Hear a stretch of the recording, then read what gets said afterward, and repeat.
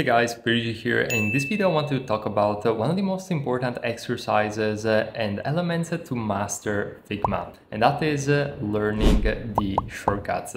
Now, in order to make this easier for you, I actually created a free cheat sheet with all of my favorite essential shortcuts for Figma so that you can revise at your own pace and you can download it by clicking the link in the description.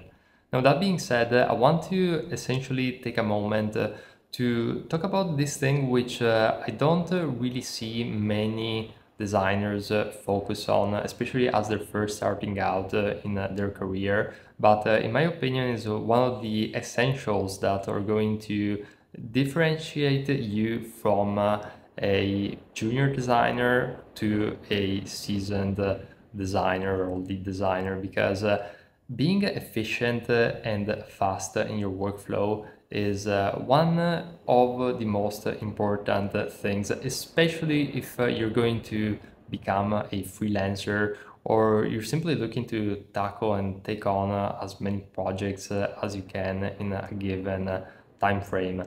Now, I understand at the same time that speed isn't anything, but in my world, efficiency is, and even if you're not specifically looking to improve and learn all the shortcuts for just saving a few minutes here and there, which, by the way, are going to add up in the course of months and years. In terms of efficiency, it's such a crucial element because it's going to make it easier for you to work in Figma.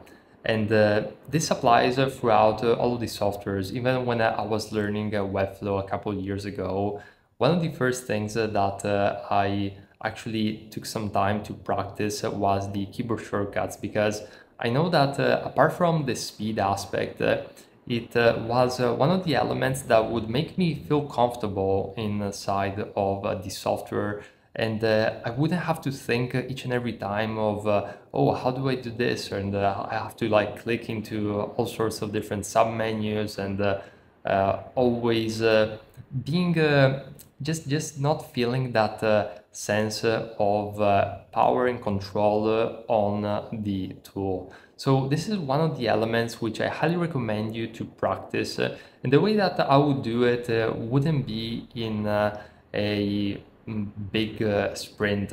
So take it one step at a time, even practicing for 5 minutes a day, even before you jump on a project. So for example, you can open up Figma and simply do 5 minutes of exercises reviewing these keyboard shortcuts and really making sure that you're absorbing these notions so that they can become second nature for you and make your workflow easier. And again, I know that this is just one piece of the puzzle.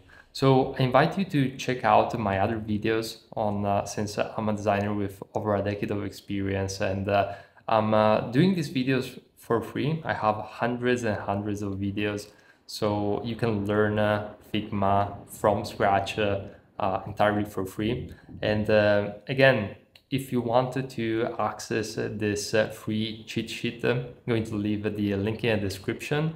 So that's pretty much it for this video.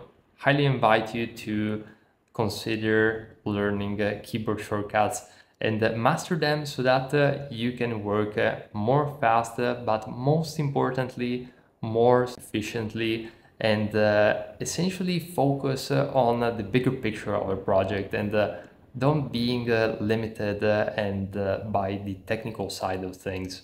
So I hope this video was helpful. If you liked it, please leave a like, and I'll see you with more Figma tutorials very soon.